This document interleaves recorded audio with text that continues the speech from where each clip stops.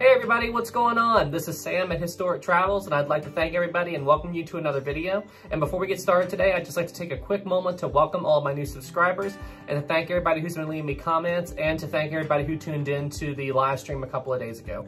Thank you guys, it was a ton of fun, and I hope to do another live stream again really soon. All right everybody, well hey, let's get into today's topic.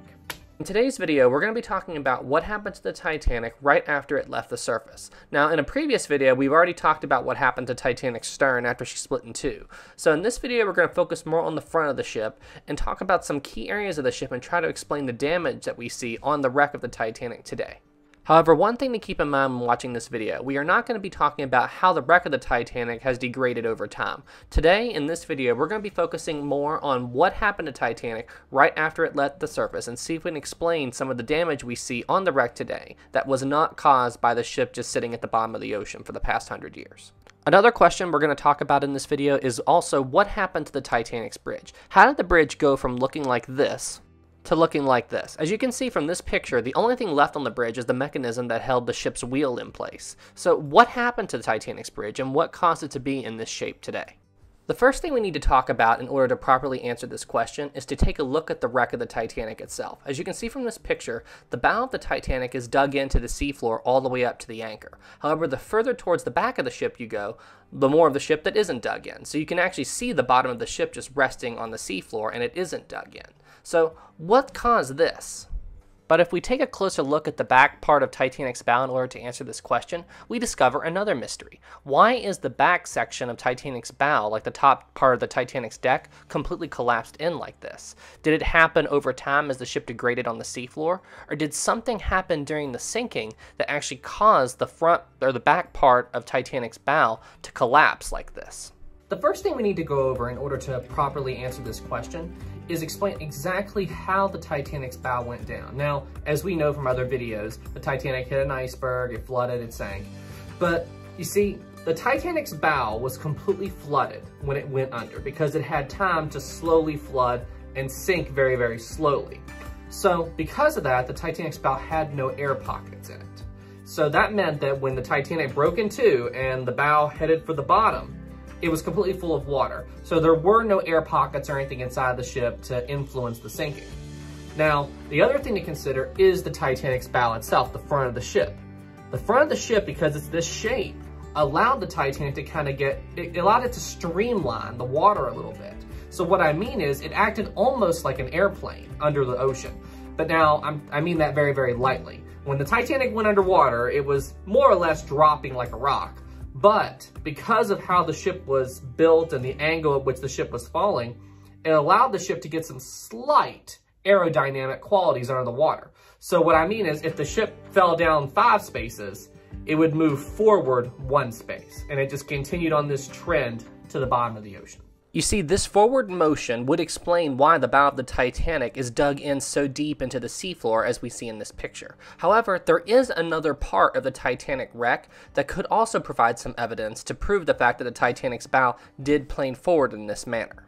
And this piece of Titanic would be none other than the Titanic's crow's nest. You see, the position of the crow's nest on the Titanic's wreck gives some incredible insight into the way that the bow of the Titanic behaved after it left the surface. So just to give you guys a little bit of context here, the Titanic's crow's nest was attached to this giant tower, which is called a mast. And this tower is the tallest structure on the Titanic.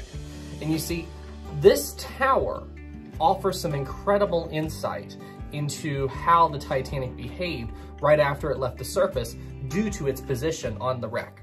So if you take a look at the Titanic's mast tower and the crow's nest as it exists today on the seafloor, you'll notice that it has been knocked completely backwards and is resting on the spot where the bridge used to be. So this would imply that a very strong force was acted upon the tower as the Titanic sank and fell to the bottom of the ocean. So you see, the location of the Titanic's mast on the wreck doesn't just show possible evidence of the Titanic planing forward as it fell to the bottom of the ocean, but it also could show evidence to what possibly could have happened to the Titanic's bridge. So here's my theory as to what happened to the bridge. I think that as soon as the Titanic went below and began its journey to the bottom of the ocean, that this tower fell backwards and landed right on top of the bridge. And I think the tower began to bounce around a little bit, tearing up the bridge. You have to remember the bridge structure, this little shelter right here. it was only made of very, very light wood. It wasn't that thick or sturdy at all. So I think the tower was bouncing around and tearing up the bridge. And then also, due to the fact that the Titanic was planing down like this, the slight aerodynamic properties that the ship was picking up, the rush of water flowing over the ship, could have also been another factor. I think the mast tower knocked open a section of the bridge, and then the water rushing past it just ripped the bridge clean off of the ship. And that's why we don't see any evidence of it left on the seafloor today.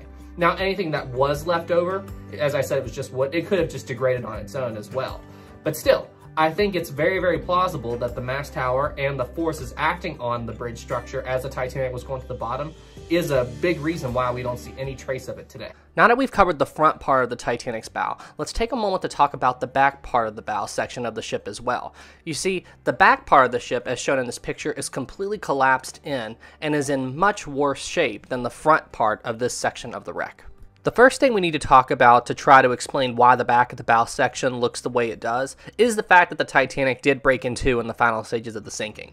Now, when the Titanic broke in two, the section of the ship that was closest to the breakup was extremely structurally compromised due to the breakup. So that part of the ship had nowhere near the strength as it did before the breakup. However, I do not believe that the damage to the back part of the Titanic happened while the Titanic was on its way to the seafloor. All of the forces that were acting on the front of the ship on its way to the bottom would not have been able to act on the back of the ship due to the angle at which the Titanic was falling to the seafloor. Now, I think three things happened that caused the back part of the Titanic's bow section to be in the shape that we see today. Number one was that the ship broke in two, so this section of the ship was already very weak structurally due to the breakup. Number two, I think a huge part of the damage was due to the Titanic's impact with the sea floor, like when it actually hit the bottom of the ocean. Because you got to think, they think it took the Titanic about 10 minutes to reach the ocean floor.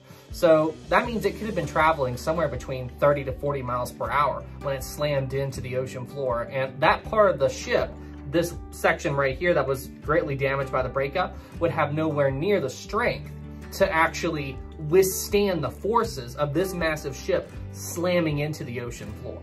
So I think that is a huge account for what happened to it. And the third and final thing that I think influenced it was something called a downblast effect. So what exactly is a downblast effect? A downblast effect occurs when a massive object like a ship is sinking, well, has sunk, and then it's rapidly falling to the seafloor and falling very fast. So as the ship is falling through the water and on its way to the bottom, it's displacing and moving a huge amount of water with it. So as this ship is falling, directly behind it is this massive amount of water that is following the ship down to the bottom of the ocean, maybe a little less or about the same amount of water as the entire mass of the ship.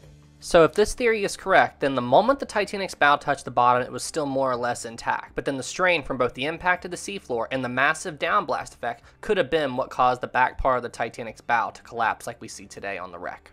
So yeah, in conclusion, I think it's entirely possible that both the impact with the seafloor and the downblast effect were huge reasons as to why the back part of the Titanic's bow section is in the shape that it's in today.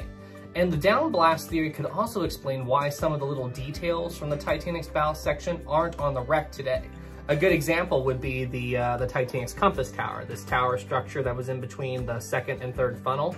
Now this was extremely close to the breakup zone, and it's possible that it fell off when the Titanic broke in two, but it's also possible that the downblast effect just crushed it or broke it or swept it away.